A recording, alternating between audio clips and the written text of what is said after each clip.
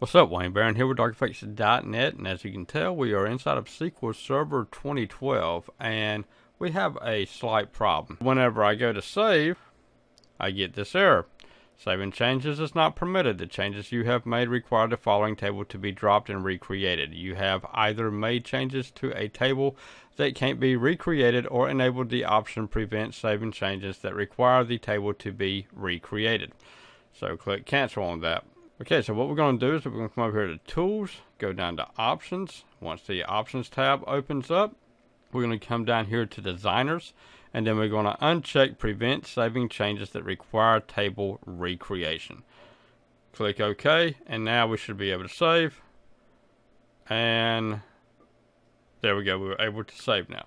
So if this is on a live server, something that is going to be accessed by thousands of people that's going to be doing work on it, then you might want to go in and change that to where it has to drop and recreate the table. Just started using SQL Server 2012 due to the fact that Windows 10 will not run 2005. Okay, Wayne Barron here with Audio-Technica.net inside of SQL Server 2012. Y'all have a good one now. Bye-bye.